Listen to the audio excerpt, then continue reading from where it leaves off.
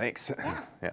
Well, I'll start by saying not everybody needs servo motors for their system, but there are certainly use cases with our machines, especially with very large machines or machines where you're trying to get the maximum amount of capability out of your system in terms of how fast it can cut and how fast it can rapid between cuts. Servos are a great option for that. The term closed loop basically means that the motor is keeping track of where it's going compared to where it's been told to go. And so servo motors have an encoder inside of them, and they can keep track of where they are.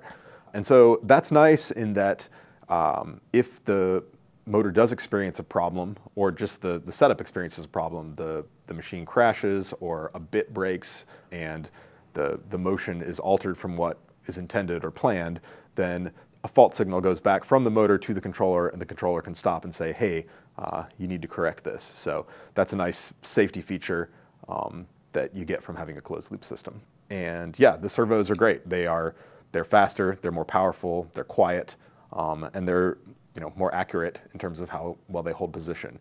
Again, not everybody needs that, but for people who want the best, now we have our servos.